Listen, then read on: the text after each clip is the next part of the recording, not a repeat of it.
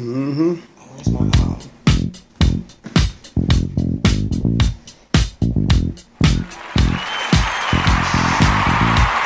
on, you guys, on the podcast. I'm so sorry. False alarm.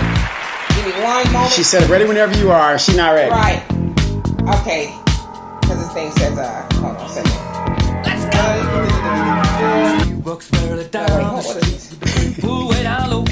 Okay, now I'm live. Because I be forgetting to turn off my Wi-Fi, and it was asking me.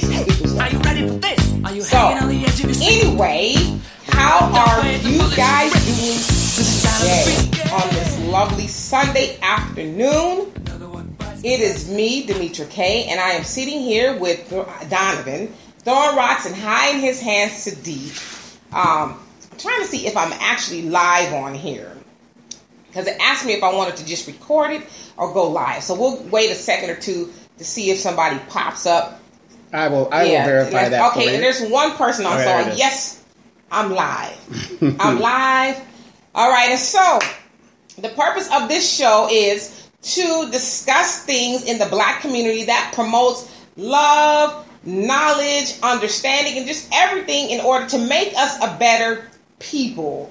And so, as always, thank you to Donovan for putting this all together, YouTube, the podcast, being here, helping me co-host on Facebook, and to you all in Facebook land, the audience who gives me all the questions and the occasional podcast question. I do appreciate that. Without you guys, we could not have a successful dialogue here. And so, once again, thank you for that. And so, let me cut you off right there. If you hear Demetra's voice cracking, she is under a little sick. I sound like I got like a frog or something in my throat. So yeah, it's going, it's coming, it's going. So my voice will come and go. I'm starting to sweat too now. So anyway, it's probably good for me. So let's get started, shall we? Hey Tay, hey Gina, what's happening? All right, so I originally was going to take this discussion somewhere else, but then when I got to doing some research, I was like, oh, okay, I got to change courses because, well, I'll get into it so you guys can have a little bit of background here, so bear with me. Now, so we learned about a week ago that we lost the legend, the Queen of Soul. Everybody knows that, right? I hope so, all right? Due to pancreatic cancer. She was 76 years old and left behind 4 sons to mourn her death. But most shockingly, we also learned that she died intestate, or she did not leave a will. So she basically died without a will or any type of final. You don't know that? No, Are you serious? Yeah, I haven't been following her. Okay, she died without a will. Wow. Or any final instructions. Wow. I thought you knew that. No, I didn't know. Okay. To her assumed $80 million estate. Now, per Detroit, Michigan law, her estate will go to her 4 sons who are her next of kin. Now, one of her sons is deemed to be special needs, so he'll have a conservator or somebody to handle his part of the funds, whatever those funds may be. All right. Now, Aretha's lawyer of over 30 years, her entertainment lawyer, said that he had begged her for years to set her final instructions in order, but she just never got around to it, and that's what he was saying. And so Aretha's sons have agreed to allow her niece, Sabrina Owens, to act as her administrator over her estate. They just did it, because we know that when people die, especially without a will, and they have that, a person could die with 2 peanuts, and the whole family, they're going to fight over those 2 peanuts. And so to make the process easier, the 3 sons that could speak for themselves, and it sounds like whoever the conservator of the son with special needs said, you know what, let's appoint the niece to delegate and just as do a everything. Neutral type person. Yes, because we know if that gets they fight, it gets tied up in probate court and all of that. A lot of people don't realize this. When you have a loved one that is like terminally ill or they're going through that, and the end is going to come. Right. And a lot of us don't know this. You need to secure that house and everything because you got Aunt Celeste that'll come in there and take the photo album or pictures. Right. I'm not joking. I'm serious. I've seen it happen. Yeah, right. I've seen my grandmother's a good example. She passed And these people are coming in and out and stuff is coming. And my grandfather's still alive. And people are coming and just pillaging. And we're like, wait, hold on, stop. So you're absolutely right. Now, when we hear about the word estate, we really just think about money. But there's so much more to an estate than just money. In Aretha's case, she amassed royalties, movies, books, a music catalog, her image, posthumous, however you say it, wealth, and many other potential streams of income that is attached to the late singer. Now, one also has to take into account the taxes that will come from all of that stuff. And the potential debt, because they said that it's rumored that she was also in some debt. So they'll have to put all those things together and just try to figure out, okay, what's going on here. And it's so sad in our community that our athletes, our entertainers, and I'll get to you guys' comments. They're always in debt. After you've seen so many examples of James Brown. I mean, all these, you just go down the list. But I got a listener listening in.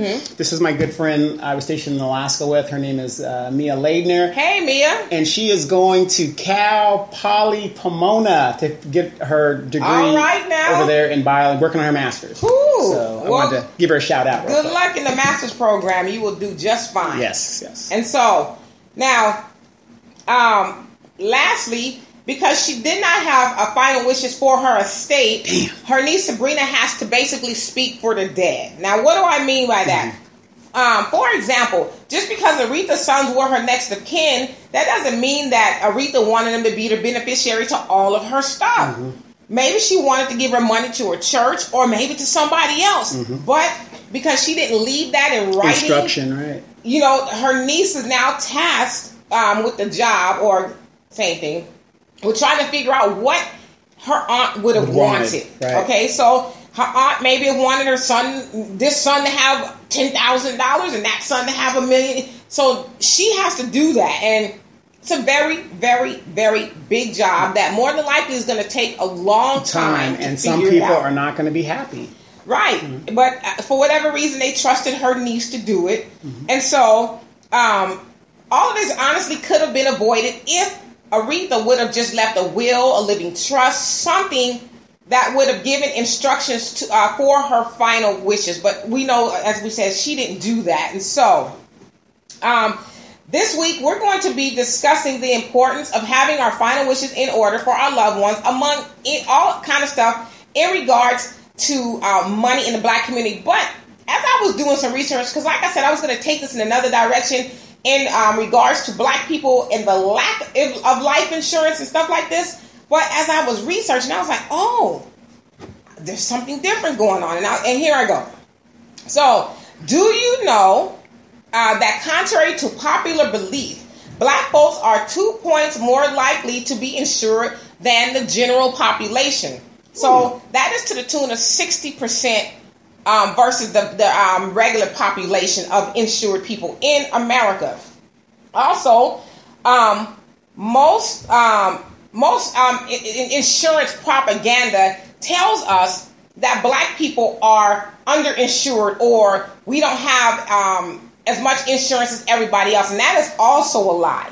Now, but when you look at married, cohabiting and single households, it shows Black people are holding the most insurance, because when they do these tests and stuff, and I promise you guys, I'm gonna get to your comments, when they do these tests and these samples and these surveys and stuff, they only weigh the married households. And so what's the problem with the married households in the Black community?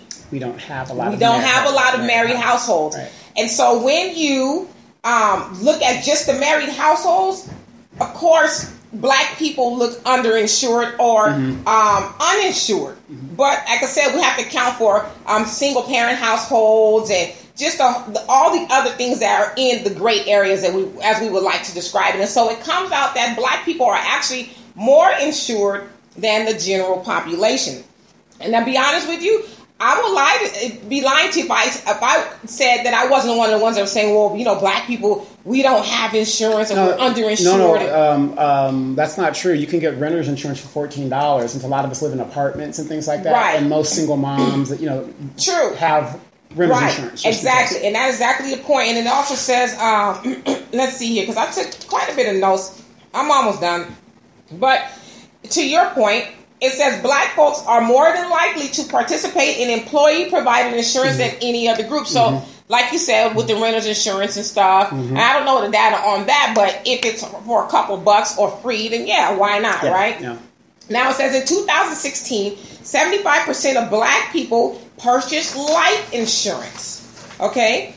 However, black folks pay higher insurance rates due to health and lifestyle, due to lack of wealth. So we know that when there's lack of wealth, there's stress and you're eating poorly, eating diet, right? So on the morbidity table or the morbidity rate, I guess that's how they determine I guess like classifications of gender and race and stuff. And so we know traditionally black people, and that's a fact, we have really bad eating habits, and so more than likely we're going to die before a lot of other people on the planet. Okay. Now, it also said that black folks are more open to buying life insurance now more than we have been in the past. Okay? Now, I feel like it's important to spread knowledge and not lies. And let me just give you guys a little bit more statistics and I'm almost done. Now, white household average net worth is about $190,000 a year. Or I saw that statistic. Black household average net worth is $19,000. Less than $20,000. Yes. Yeah, I saw that. So 10% is 10. We're 10% of white average white wealth. Right. Only 10%. For every $100 that they have, we have $9. So then, and you listen, guys, I'm not a mathematician at all, so don't hold me to numbers. But so then you say, well, how is it that black people are only 10% of white wealth, but we have $1.3 trillion in the African American community that comes in every year? How is that possible? Enough to make up what they say the 9th or the 11th largest country. Yeah, we're in the top 15 in the world. So how is that? So when people send me messages while I'm on, it kind of jacks me up a little bit. So I hope you guys can see me.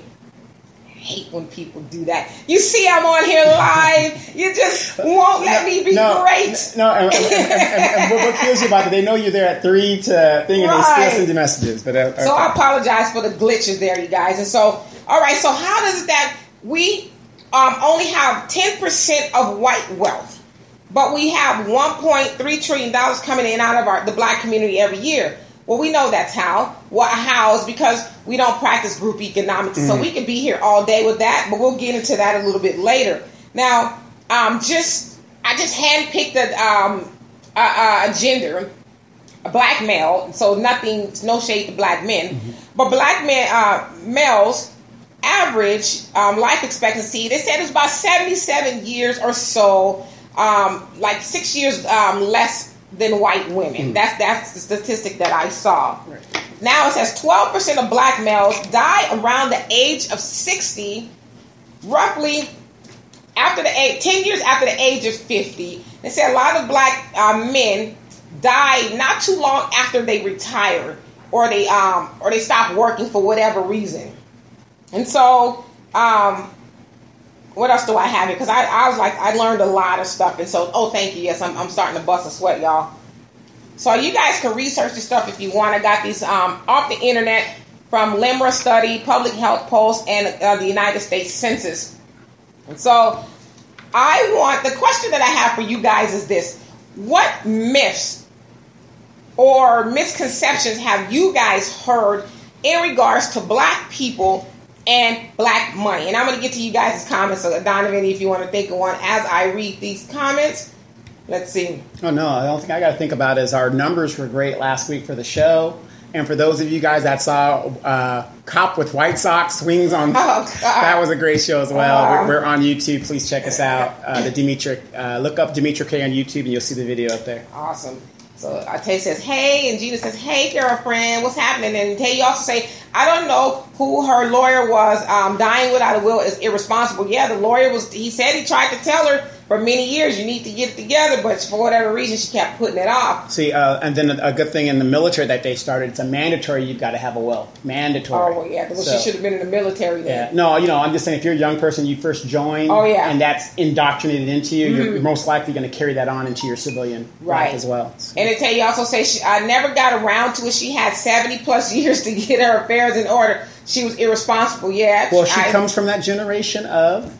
Or then, just to play devil's advocate here, which is not right, but maybe she thought, well, we live in Detroit. If I die, they'll split my stuff 4 ways. But then you forget about the other relatives and people. Well, Riri said I can have the Fabergé egg on her piano. Or that cousin that married her real cousin that's not part of the family wants a cut of that empire. Or, because the kids had different, and the kids, but the kids are in their 60s, but they all had different fathers. Dads, and so I don't know if the fathers are alive, but they can also get in the mix, So it's just grandbabies. It's just a bunch. And then Allie says, I'm taking the girls home and I'm listening. And yes, I have insurance on my truck. What about your life, brother? And Tay says, being a celebrity, she needed to manage her brand and make sure it was going to be taken care of after her death. I pray that her family doesn't ruin what she spent her whole life to create. In Aretha's defense, if you look at her autobiography, she was married in the, I think, late 60s, early 70s to a man that was really abusive to her and stuff. And from what I understand, he was really controlling her finances. Oh, yeah. He didn't read the Book of Ike correctly, but... that could I don't think it was written then. But that could be a problem in why her finances were messed up. But y'all had to remember, too... Aretha Franklin, R.I.P., she got out there very early in life. Right. I mean, she had her first child when she was 13, pregnant when she was 12, had her second one when she was 15. And her father was very prominent. Right. Mm-hmm. And so, hey, Richard, and then you say, why didn't her attorney draw up something and have her sign it? Her excuse is lame. No, absolutely. I mean, he said, it sounds like he vehemently tried to get her to do something. Hey, Holland. I think that's the same thing as people who are afraid to fly on airplanes. She was just stuck in a, maybe she didn't think she was going to go nowhere anytime soon. Like, I got time to do that. Mm-hmm. And Al says, without a will, I think you meant to say, we all love her family. Maybe Aretha wasn't thinking what she was trying to do to them. You know what? Well, I mean, recently Prince did the same thing. Right. $175 million estate that is now... And they're still fighting over what it sounds like. Mm-hmm. Right. And Tay says, I have life insurance and insurance on my children since birth. I have a will set up and advance directive in place. I have learned from my grandparents and parents on how to set my children up for success, not debt and confusion. And that's right. And I want a piece of that money so when we get married, get that insurance. But that's exactly... what it is, a lot of people, because I used to sell life insurance, and I want to say that to you guys right now. I always like to make this disclaimer. I do not have the ability to sell life insurance, so I'm personally not trying to sell you life insurance. But I sold life insurance for many years, and I worked in the financial services field, and so I saw it all, and I heard it all. Mm-hmm. And I would hear people say stuff like, well, I don't want to leave them rich. I ain't talking about you. Or... I'm not going to be here, so why do I care? Yeah, why would I care? But today's latter point is you should care because you're going to leave debt and confusion amongst the people who are still left here. And so that's, if you don't care about nothing else, you should care about that. Well, and if you don't want to leave nothing to your children like I don't, leave it to your dog or something. That way, whoever controls the dog will control the money. You know what I mean? I mean, the money's going to go somewhere. Let me control the dog. There you go. Get the dog. Right. But my point is the money's going to go somewhere. So right. Right. Okay. And Holland, you say my kids. Let me make sure I didn't miss it. You said my kids are grown. I'm not married, so I get. So should I get insurance? Yes. Save on my own. Absolutely, yes. You should get insurance because insurance.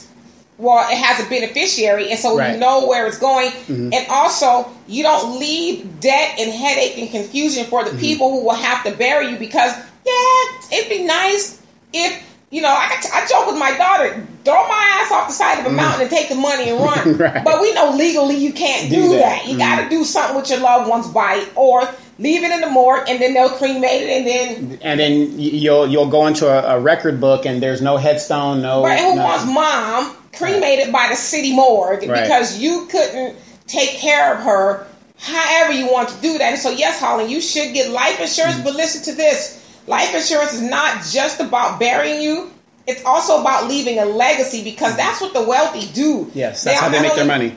Right. They not only leave a legacy, but they also know that it's a good way to build wealth. It's a good tax shelters and all that type of stuff. And so, yes, you should have life insurance. Saving on your own, saving versus life insurance. So let's say you go put $10,000 or whatever into a savings account. They're going to pay you, less than 2% to save. And so you've given the bank $10,000 to reinvest with other people. They give me a $10,000 loan at, I don't know, whatever, 10%. Right. So the bank is making money off of your money when you could put it into a life insurance vehicle that would allow you to build cash value and invest it in some respects of the stock market. And so, yes, you should have life insurance. Hey, Dean, what's happening? Yeah, because I'm in the same position as he is. My kids are grown. I'm by myself. You should have life insurance to bury yourself, number one, and to, like you said, leave a legacy. Yeah, right. So. Because that's in the black community. And let me get to your point. Dean says, but we spend more than them on top of it. Yes. And that's where I was getting to with the $1.3 trillion that we have. How come we don't have the wealth? We give it away. We don't keep. We only keep about 3% of that. So we're giving away 97% of our $1.3 trillion, which is how we only, on average, as black people, have 10% of what white households have at 190,000 versus 19,000. So we've got to change that. And Tay, also say, but back to my point, is that we in the black community got to get it out of our heads that, I struggled, and so my kids got to struggle. They need to earn it like I did. Now, I agree with kids having to earn stuff, but I totally disagree with us making our children struggle and suffer, because nobody else does that to their children. They make sure their children have the tools that they need to be successful. And that's why their kids go into movie theaters and shoot the place up. But let's talk about Asians and Arabs and all these other people. They don't say, well, go kick rocks and struggle, Junior. They say, no, I have this business. I want you to learn the business. Yes, I'm going to give you more than I had, because more than likely those people came over here from a third world country and had nothing. So, yes, they don't want their children to have nothing too. But they also teach them how to keep the money going and flowing. And so, Tay, you say we are putting our money into the things that matter. We aren't saving for long. Well, you said we aren't putting money into the things that matter. We aren't saving for long term. We're just investing in ourselves and our children. You don't have to make $100,000 a year to invest in yourself. Absolutely. Let's stop buying Jordans. I'm an example of that.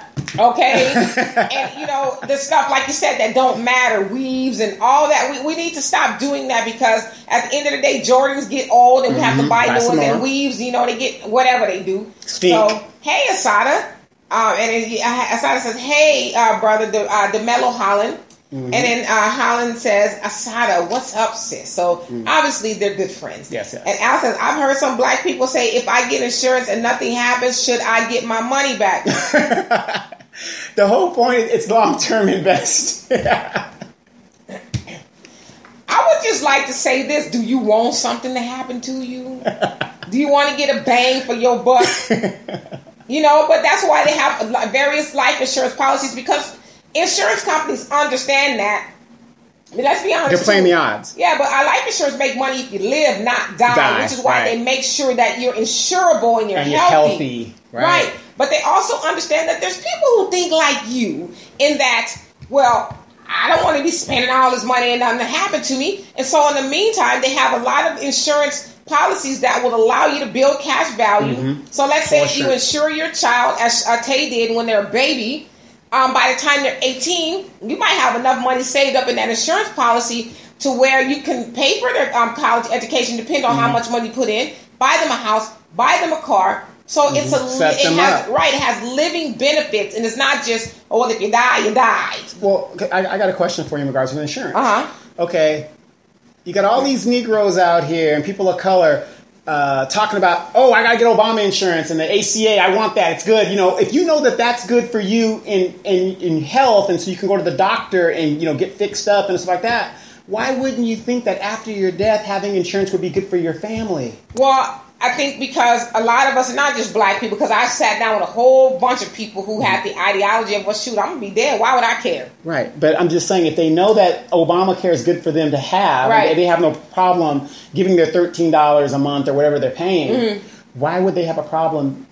Because life insurance, like, a lot of people in their head think, I'm not going to benefit from that. But if you just sit down with the right person, they will tell you if you invest in the right thing, you can use the benefits, some of the benefits while you're still alive. Right. And then Al says, you said, I'm glad you two were talking about insurance and no one else this week. Oh, God. Like who? And then he said term or life, Holland. So you're saying, I think what you're asking me is term insurance or whole life insurance. Well, and I'll just be brief with the explanation of that. Term insurance is for a term. So if you get the term insurance for 10 years, it expires after 10 years, 20 years, 30 years, however long you get it. And so after the 10 years of that life insurance policy is up, you will have to get more insurance. But in 10 years, you're older. Maybe you've had some health problems. You might have gone through some surgeries. Right. And so your insurance premium goes up at that point. And listen, I never knock term insurance because at least you're insured. Right. At least you have something. Term life is cheaper than the other policies. Now, there's whole life, which is what it says. It's for your whole life or until the time you turn 100 years old, in which it will expire in a way, but you'll have those cash benefits. The other one is universal life policies, in which it'll allow you to invest in the stock market with the difference. So it's like you have, just for terminology's sake, so let's say you have a term policy or have the life insurance policy rather, and then you have the cash value, that the money that you pay over the cost of the insurance. So the cost of the insurance is what you need to keep the insurance alive. So let's say in order to keep the insurance alive, you need $10 in that policy, but you say, you know what? I want to invest an additional $20. So that additional $20 will go to the stock market or whatever investment vehicle you choose. Right. But you still have that the $10 that's keeping the policy alive. And so you have to decide, do I just want term to take care of my final wishes, or do I want some universal life policy or whole life policy that will give me some cash value while I'm still alive? And Tay says, thank you. We need to stop the struggle mentality. No, absolutely. And you also say, stop buying Jordans and start buying shares. Yes. Hey, Gay. And he says, thank you for educating our people on the importance of life insurance and investments. And Gay Nisha, I know, does sell life insurance. So you guys want to, talk to Gay Nisha, hit her inbox. She can help you decide what's best for you. Wait, what's her name? Gay Nisha. Okay. Yeah, but I know her for Gay is short. Gay for short. I was going to say Ganesha. And then I used to know what's happening. He says, I'm sorry to say, every black family I know that left their kids' businesses and money less than a year, them niggas broke, ran the business to the ground, and then blame everyone else because they are homeless. Now, I do know for a fact that what you just said is a sore point with my homie here. Yes. Because he talks about that a lot in that, like you said, grandma grows and a year. I think you two have been talking because that sounded almost exactly like what Donovan says. So do you want to expound upon that? Well, it's actually true. Like you have all these big families in the South, right? Mm-hmm. And if you go to the sheriff's records or the tax assessor down in the South, you see all these properties that have been in the family for generations. Mm-hmm. The grandma dies, it goes to the grandkids or the son or whatever it goes. And these younger black people are losing the property because they're not paying the property tax because nobody told them. They don't know. Right. And the master, the man is coming in and getting it on pennies on the dollar. We personally know somebody who went through that. Yes. Yeah. And it's very sad because as soon as you get a windfall, what happens in our community? Oh, my light's about to be cut off. Can you help me? And and by nature we're good-spirited people, but that is happening so much down to where we are losing. I mean, the land that you have is like it's not there anymore. Right. Absolutely. And then Al says, wait, did I miss one? Sorry. Holland, you say, Demetri, if I have life insurance through the job, should I get life insurance outside of the job? Absolutely. Yeah, because you could get fired. Yes. you could lose that job. And in most cases, the insurance don't follow you. They don't say, well, we've canned you or you've gotten laid off. And here, they might give you insurance for maybe a year or something, but it doesn't stay. And so, yes, it's good to have insurance on your own because that'll never expire unless you stop paying the premium. So, yes, absolutely. We know that the insurance on the job is usually a term insurance or for the term that you're there. Employers get a huge group discount, which is why they offer it to you because they get it for pennies on the dollar when they offer it to the employees. And here's something a lot of people don't know. I'm going to cut you off.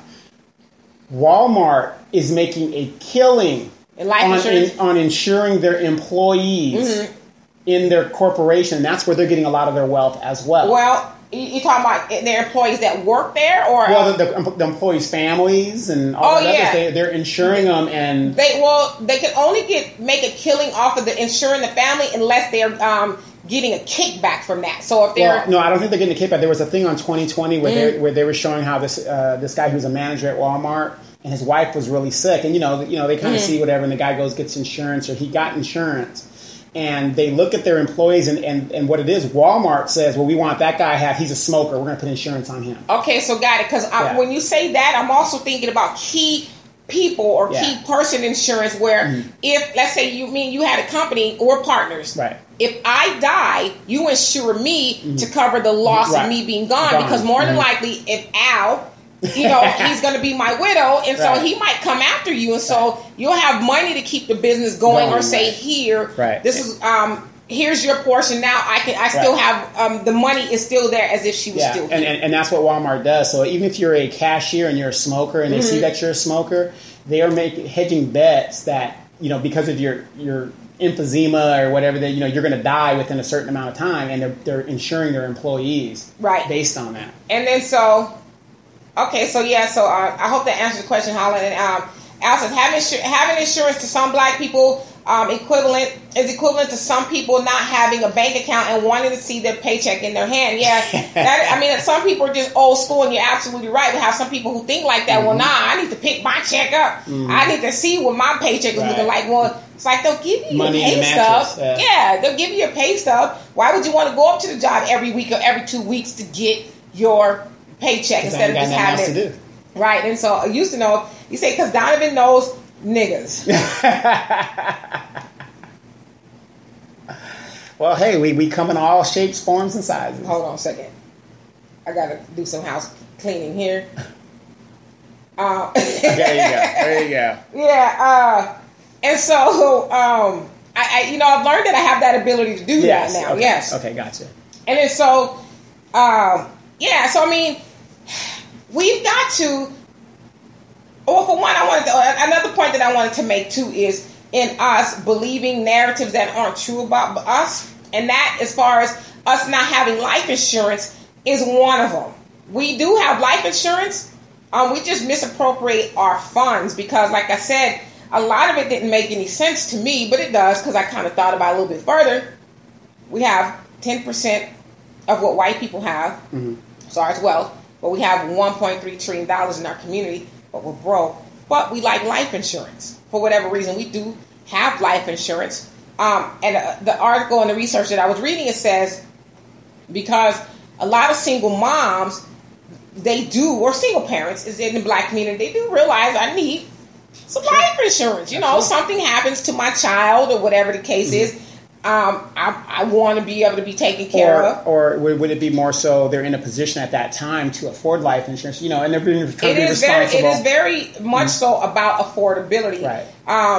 Because a lot of people, and that's just not just black people, but a lot of people are like, well, I can't afford life insurance. Mm-hmm. That's a bill. Or I could be doing something else with it. But as I said, when I was a life insurance agent, I would sit in the houses of people who would tell me, let's say I'm here with Donovan, and he tells me, well, I know I need life insurance, but I can't afford life insurance. And as he's telling me that, I'm like, okay, this fool got a 75-inch television on his wall, like for real, he does. And then he's got a 50-something-inch television in that, right? I can see that TV and this TV at the same time. Mm. He's got all the bells and the whistles to everything you can think of. This dude has. I'm a chain smoker. Well, you're a chain smoker, but you can't afford life insurance. Right. And so in my head, I'm saying, well, sure you can.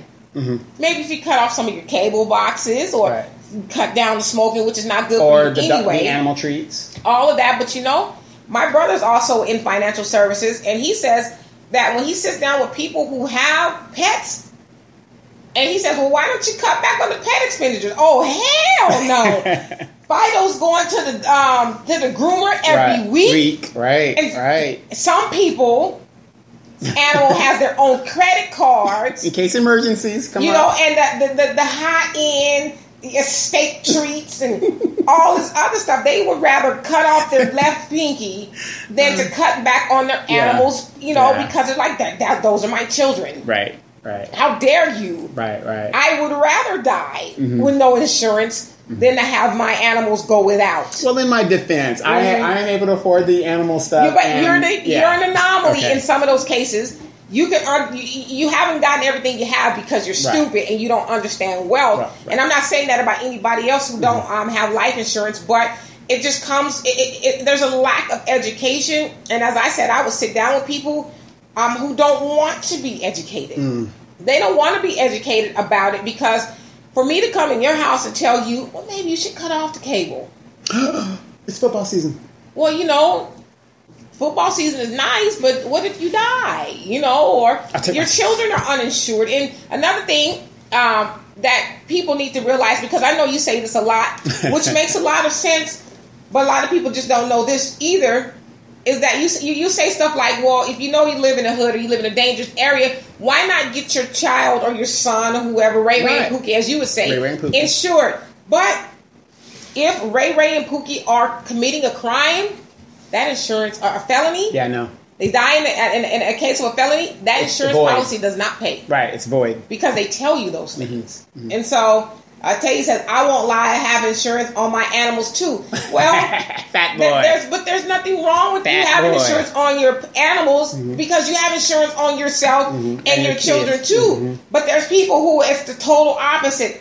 I just can imagine. And listen, I don't have pets, but you're just listening to Donovan sometimes talk about having to take his animals to the vet. That's a lot of money. It sounds like, sometimes with $600 visit. Yeah. And I'm like, ooh. Yeah.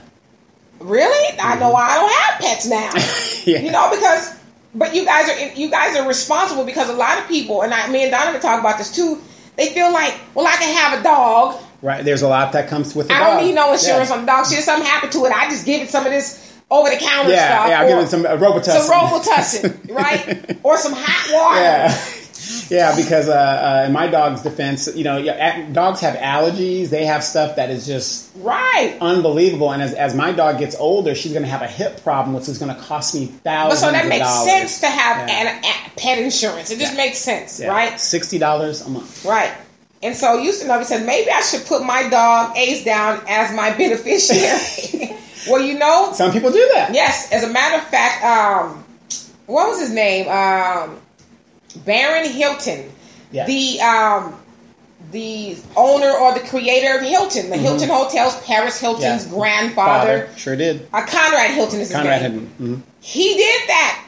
When he died, he left a great amount of his, I can't remember, it was hundreds of millions of dollars of his estate to the Humane Society. And his heirs was like, I don't think so. Right. And they successfully challenged that, which is why and how the Hiltons have money now. But he was like, screw you, but I'm leaving my money to the Humane Society. Remember that one heiress? She was a hotel heiress as well. She was known as the Queen of Mean. Oh, Reagan was like, Imelda. Whatever her name was. And she left a lot of money to her pets as well. Right, but then, people could contest that and say, you know what? Granddad was off his rocker. Right. But that's why, who controls the animal?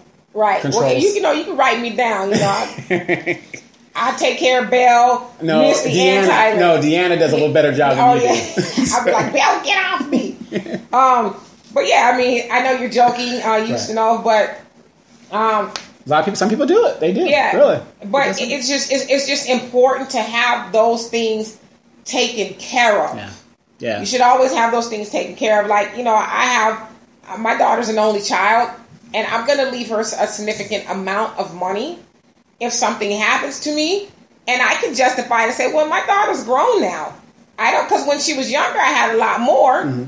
Because they say if you have young children, write the insurance policy as if you might die today. Right. And if you have children, let's say you have a child that's 10, your child still needs to finish grade school, elementary school, or not elementary, middle school, high school. What do they do in high school? They have prom, they have graduation, they have all these things. Mm-hmm. Then what they're going to do is go to college. And so you want to have enough insurance to see them through at least college and maybe get married, because you're not going to be there. So you want them to have those things. If you have a daughter. Well, I have a daughter. Yeah. So, but even if you have a son, you want that money to take care of them as if you were there. Mm-hmm. But a lot of people, when they die, they don't do that. Yeah. And I've also, and we talked about this quite a bit before, but I've also talked to a lot of men, and I find this to be kind of prevalent in the Hispanic community for some reason, where they say,